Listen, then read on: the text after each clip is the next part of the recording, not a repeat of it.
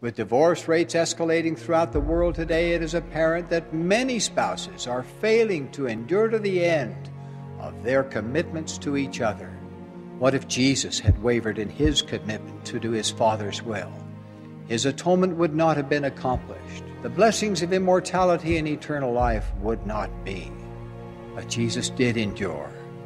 An enduring marriage results when both husband and wife regard their union as one of the two most important commitments they will ever make. The other commitment of everlasting consequence is to the Lord. When priorities are proper, the power to endure is increased. Then you will not allow any other love to become more important than love for your companion, your family, and your Creator.